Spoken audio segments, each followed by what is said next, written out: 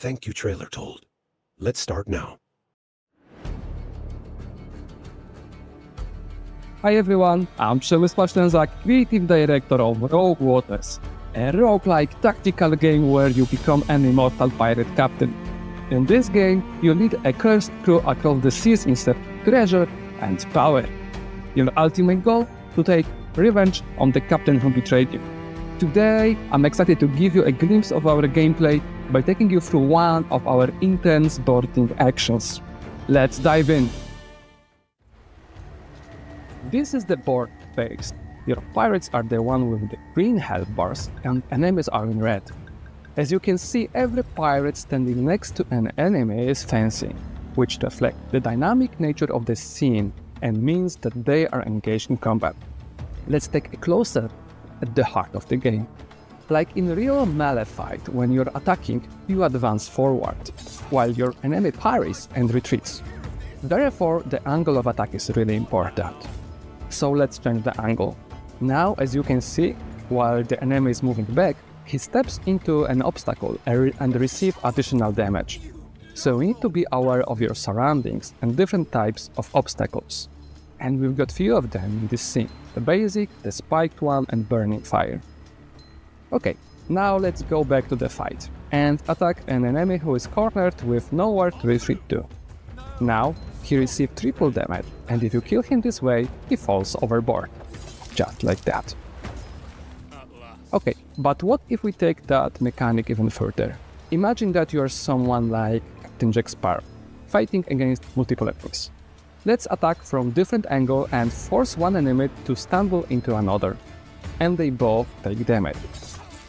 Okay, now I will show you how to improve another character's damage thanks to position. If I switch to Imani Seablade and move her closer to an enemy, I block his path, so now I deal additional damage by the captain. So enemy and enemy behind him takes an additional damage. That was just a basic attack mechanic.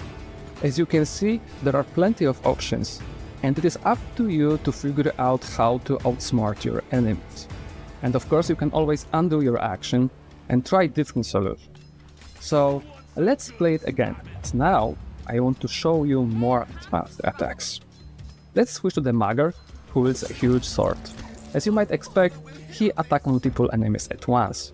His attack results in major reshuffle as everyone tries to escape. The fisherman falls overboard, the powder barrel stumbles into the bootlicker and actually kills him. Now let's switch to the Imani Seablade and throw the powder barrel overboard. Finish our turn, we choose the Spear Maiden to attack in long nap. Let's pin that guy down. Now it is enemy turn, and they, of course, retaliate, try to damage you as much as they can, and they throw bombs like that. Now it is our turn. Let's take interactivity to the next level. As a pirate, you always have a chance to grab a rope or a weapon from stand and use it for free, just like in beloved pirate movies. So let's use rope to swing behind enemy and push him into the spikes. Now our Spear Maiden can move and attack diagonally, forcing the enemy to stand behind the bomb thrower. But as you can see, she now stands in puddle of tar, which actually cripples her armor and weapon damage. You need to be cautious where you end your movement.